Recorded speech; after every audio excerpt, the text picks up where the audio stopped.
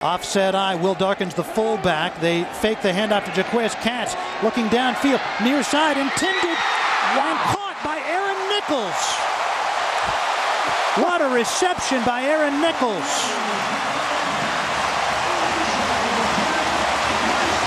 Aaron Nichols is one of my favorites at Oregon State. He's a former walk-on, headed for pharmacy school. He's starting at the Z today in place of James Rogers, but he's been the starting X. Look at this route all the way across. Now look at the layout. Wow. That's what he does, folks. He's got great hands. We had Dockery dive for a pickoff, and now Aaron Nichols for a big reception.